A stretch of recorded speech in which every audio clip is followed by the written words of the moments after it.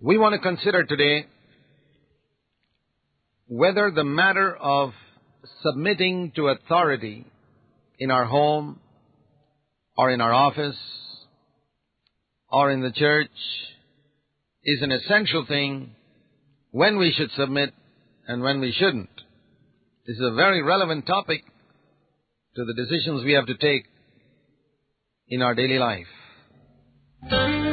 When we look at the origin of sin, we have looked at this before in a study quite a while ago.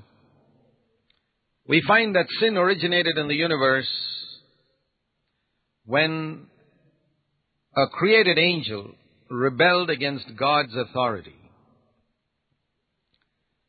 Lucifer was the head of all the angels, and he decided that he is not going to submit to the authority of God as Creator, and he rebelled against that authority.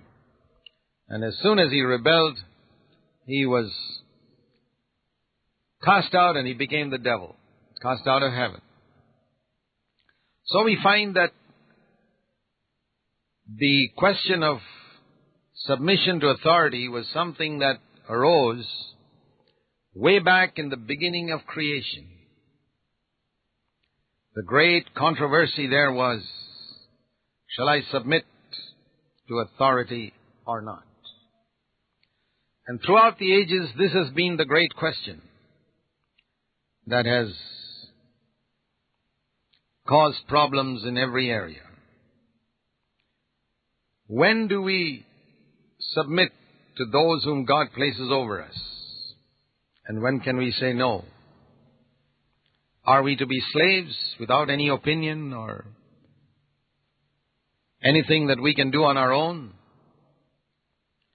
Are we to just blindly do what other people tell us to do? Well, let me say first of all, quote you this verse from Acts chapter 5 and verse 29, where when the apostles stood before the high priest who was questioning them, they said to him, Acts 5:29, we must obey God rather than men. Now, there are no two ways about that. We must obey God rather than men. If it's a question of, shall I obey God or shall I obey any man? The answer is clear. I have to obey God. So if a man tells me to do something contrary to what the Bible says, I never have to listen to him, even if he is an authority over me at home or in the office or in the church or anywhere. But it must be something that God has clearly spoken in the Word. Like, for example, God says we should not bow down to idols. And somebody tells you to bow down to idols, you can say, I'm sorry, sir, I can't do that. Or if you're a wife and your husband tells you to go and murder somebody, or to give your body in adultery, you can say, no, I'm sorry, I won't do it. I'm not going to submit to you in that area.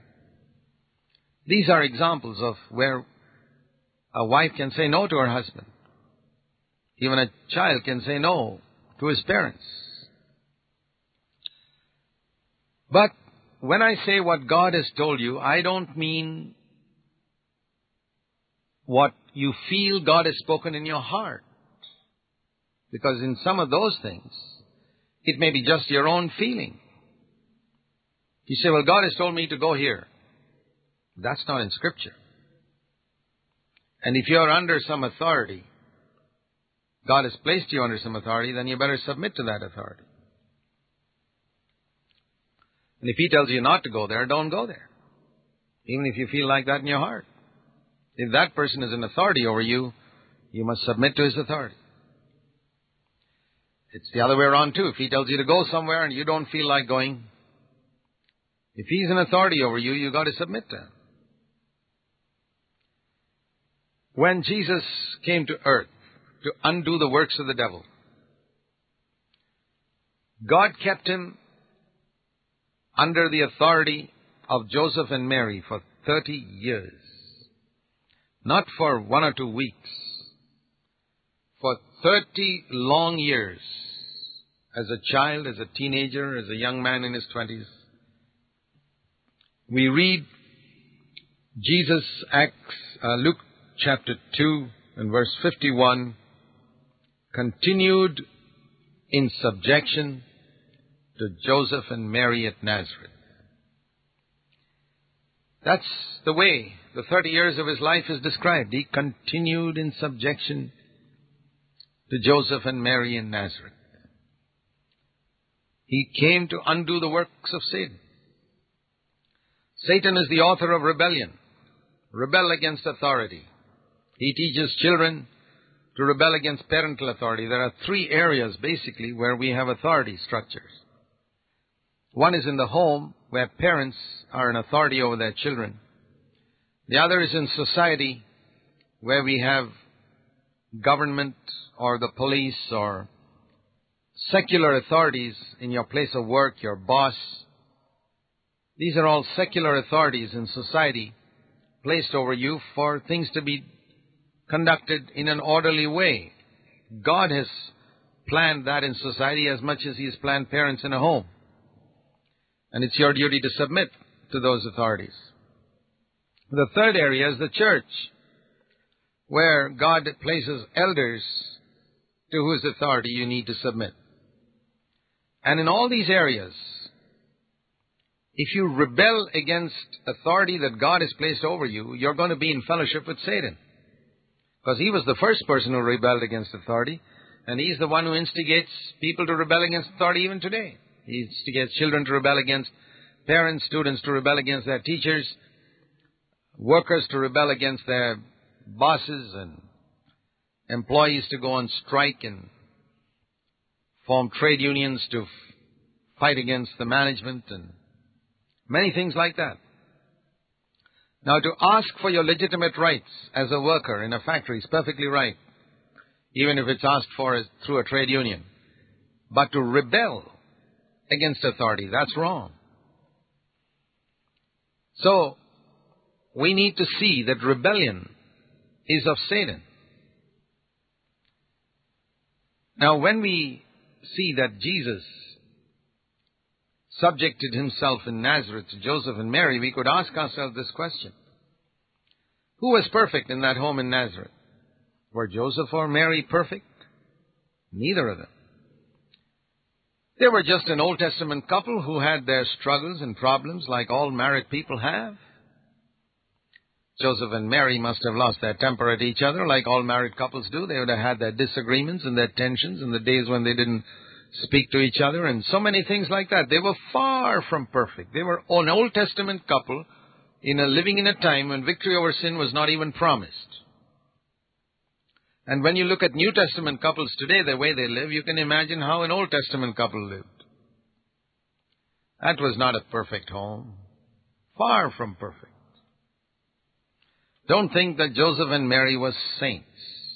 That's a delusion that Satan has put upon a lot of people. They were ordinary people who needed a Savior. Jesus was perfect. He never sinned. Joseph and Mary sinned.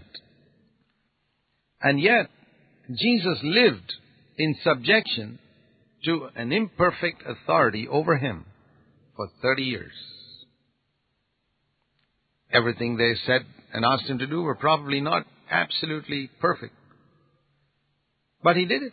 If it was not contrary to God's will, he did it. Maybe they called him to do something at a particular time and he was very tired. He still got up and did it.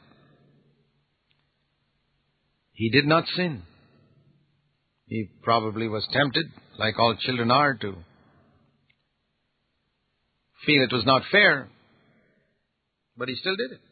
He was tempted in all points, like we are. And he didn't do that just when he was 5 or 6 years old. He did it up to the age of 30, till the time he moved out of his house. I want to say to you, young people, as long as you live in your parents' house, dependent on them, follow Jesus' example. You cannot do better than that. Those are the first steps towards being a spiritual man or woman. Children, honor your father and mother, obey your parents, Do what they tell you. And it'll go well with you, and you will live long on the earth.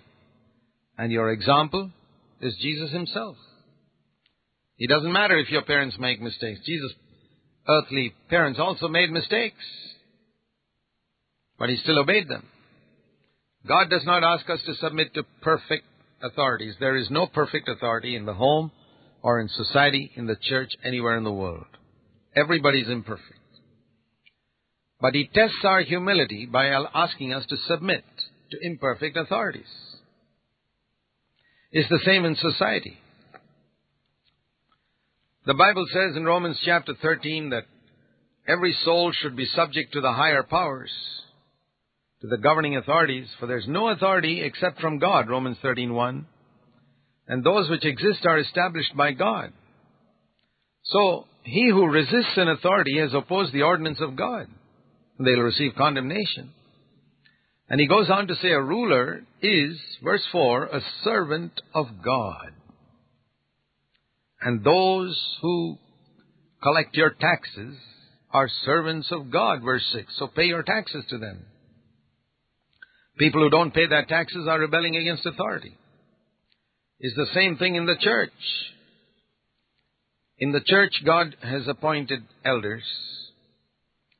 And the Bible says in Hebrews 13:17, obey those who have the rule over you and submit to them. For they keep an account over you, watch over your souls as those who will give an account to God. This does not mean that we have to submit to some religious leader who sits in our church and calls himself our priest or pastor if he is not a spiritual man. If he is not one who is accountable for your soul. Your parents you have no choice over. Your government you have no choice over.